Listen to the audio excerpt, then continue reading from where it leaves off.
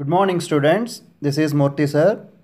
In the last class, we discussed about variations in organisms, introduction to taxonomy, and binomial nomenclature by Carolus Linnaeus.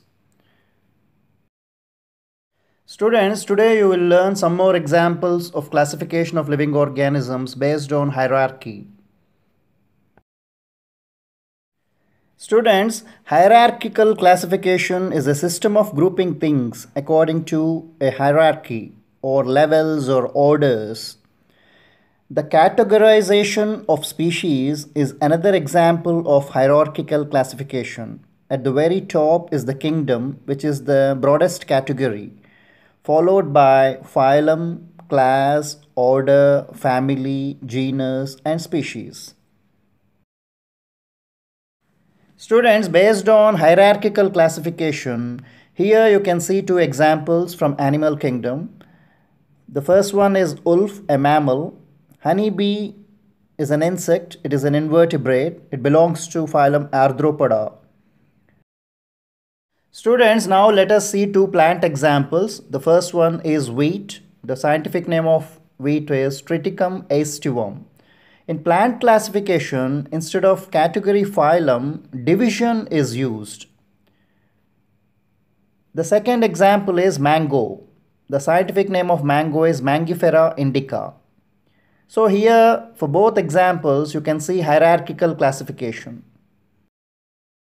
Students, now let us learn about the significance of classification of living organisms.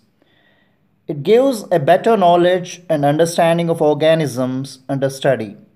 It helps to study the organisms in a proper and systematic manner. The classification helps to make comparison in an easier way. The classification helps in understanding the relationship among the organisms and their interdependence. Classification makes our study more focused and helps us to handle huge population of organisms. The classification gives us an idea of evolution, how organisms have evolved in the course of millions of years. Students, now let us see different classifications done by great taxonomists. The first one you can see extreme left. The classification given by Carolus Linnaeus, the pioneer of taxonomy.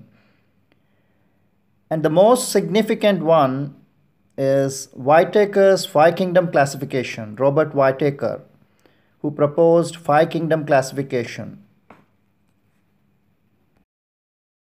Students, in the five-kingdom classification proposed by Robert Whitaker, the first kingdom is Monera. Second one, Protista. Third one, Fungi. The fourth one, Plantae. And the fifth one, Animalia. In this picture, you can see great taxonomist Robert Whitaker and the flowchart of five kingdom classification proposed by Robert Whitaker. In Whitaker's classification, the first kingdom is Monera. Monera represents primitive organisms. They are unicellular organisms. These cells do not contain a well-developed nucleus. They reproduce by splitting into two, that is binary fission. They absorb nutrients from outside their bodies. Some monerans are parasitic in nature and some are helpful. Examples are bacteria, Anabina. Anabina is cyanobacteria. You know that bacteria are prokaryotic organisms. In bacteria, the cytoplasm contains genetic material but no nuclear membrane. In Whitaker's classification, the second kingdom is Protista. Protista represents unicellular organisms like amoeba, paramecium. The second kingdom Protista consists of mainly unicellular organisms, but some forms are multicellular. These are heterotrophic organisms, and these organisms contain a nucleus with a membrane. You already learned that amoeba acquires food through endocytosis.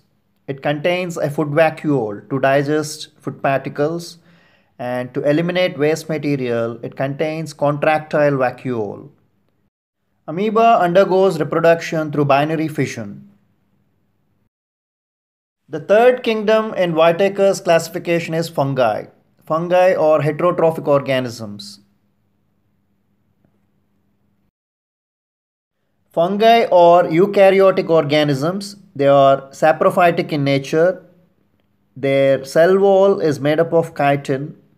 Some of them live in close relationship with certain algae, and these are called lichens. Some of them have the ability of being multicellular. Examples for fungi are yeast, mushrooms, rhizopus, common name is bread mold. Some fungal forms are parasitic in nature.